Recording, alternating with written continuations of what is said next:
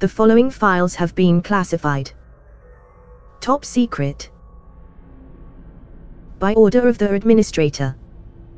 General Notice 001 Alpha. In order to prevent knowledge of SCP-001 from being leaked, several no-false SCP-001 files have been created alongside the true file files. All files concerning the nature of SCP-001, including the decoys, are protected by a memetic kill agent designed to immediately cause cardiac arrest in any authorized personnel attempting to access the file. Revealing the true natures of SCP-001 to the general public is cause for execution, except as required under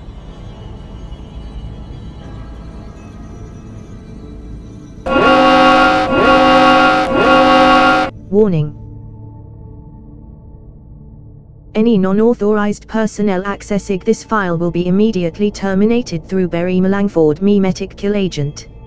Scrolling down without proper memetic inoculation will result in immediate cardiac arrest followed by death. You have been warned.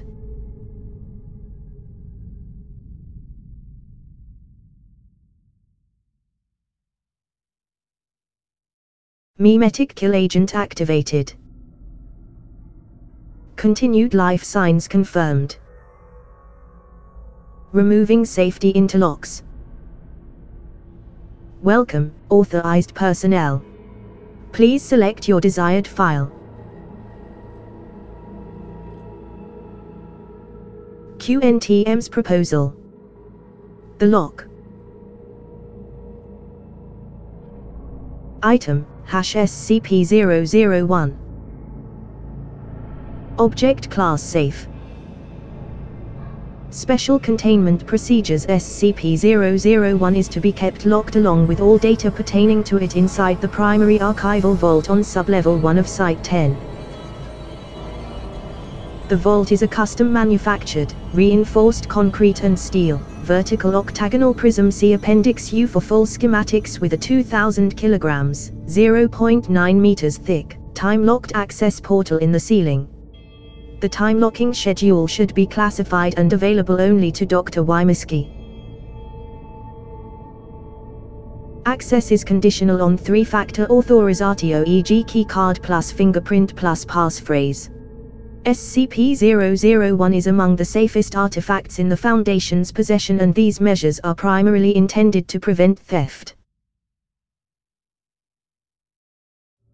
Description: SCP-001 is a smooth, black, perfectly ellipsoidal 15.1 cm by 15.4 cm by 16.5 cm onyx gemstone with a mottled white pattern.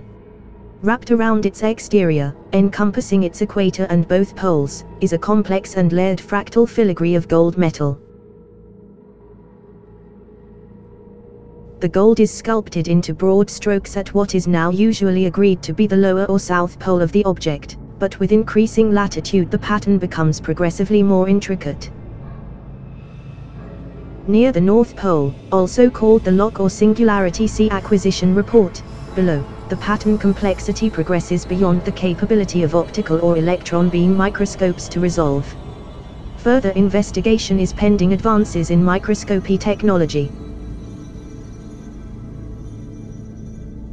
The gemstone continuously emits a small quantity 34.5007 to 34.5010 MW of thermal radiation in the microwave range.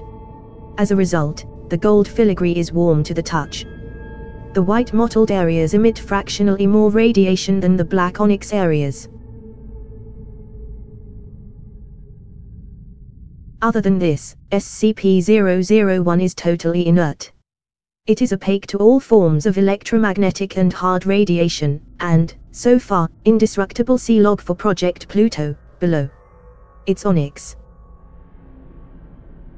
gold composition is guessed from visual inspection, since the taking of samples for chemical analysis has proven impossible.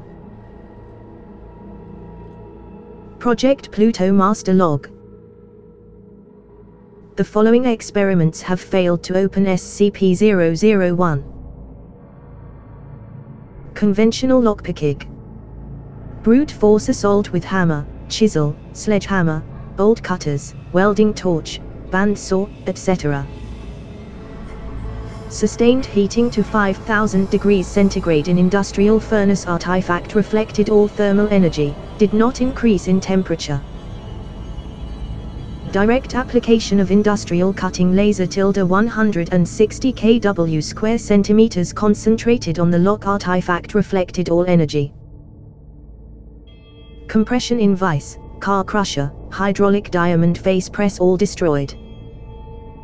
Application of corrosive acids and other highly oxidizing compounds no reaction.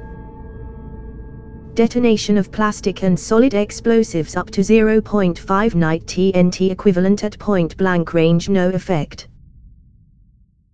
Detonation of a 15 knight TNT equivalent atomic warhead at point blank range, authorizatio granted retroactively by Dr. Miski, no effect. Project Pluto is to be immediately terminated. Dr. Hack. Project Pluto is ongoing with the full support of Foundation resources.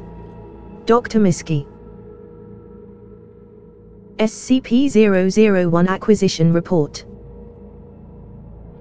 The earliest record of SCP-001 is in the handwritten journal of the minor Scottish aristocrat Sir Edwin Young, 3rd Baronet 1611-1677. As was customary at the time, Young kept a cabinet of curiosities, a small room of artifacts of undetermined provenance such as sculptures, preserved creatures, and trinkets.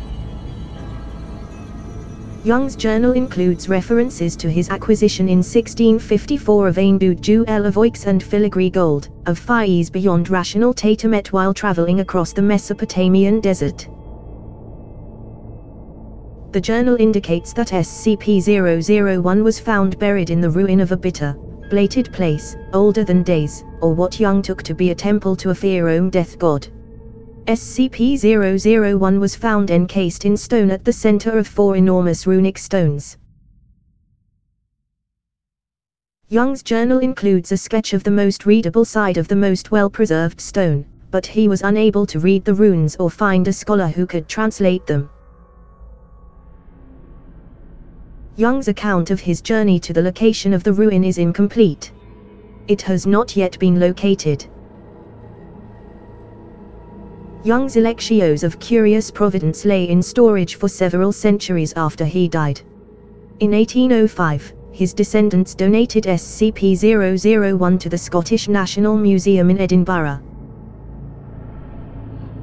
The curators of the museum regarded SCP-001 as an ancient, fragile, and priceless example of ancient Sumerian metalworking.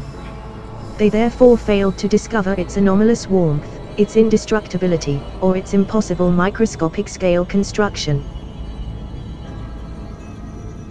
They were, however, able to identify the runes in Young's sketch as tertiary Sumerian cuneiform, circa 3400 BCE. Only a partial translation is possible. With loss and a noun, aspect, probably a proper noun, on this ending finality. Joy plus permanence, possibly protection. Mr. M.C. Candlish, who performed the translation, noted, "This appears to be some sort of incantation or spell of containment. Aspect is the name of whatever is imprisoned within the gemstone." SCP-001 was finally placed on semi-permanent display in 1949. In 2003, Foundation staff observed that the mottled white patterns on the surface of SCP-001 resembled the cosmic microwave background, a pattern of microwaves encompassing the entire observable universe, as mapped by NASA's Wilkinson Microwave Anisotropy probe earlier that year. Closer inspection showed the two patterns to be identical. SCP-001 along with Baronet Young's journal was immediately purchased by a Foundation front organization and transferred to Site 10 where Dr. Q. Hack and Dr. Y. Miski performed initial routine analysis. Research continues under the auspices of Dr. Miski, Dr. Hack having recently left the Foundation. Young's journal also includes several detailed sketches of SCP-001. In one of the sketches, a small ornate object resembling a key is shown fitted into its north pole. The key has not been recovered.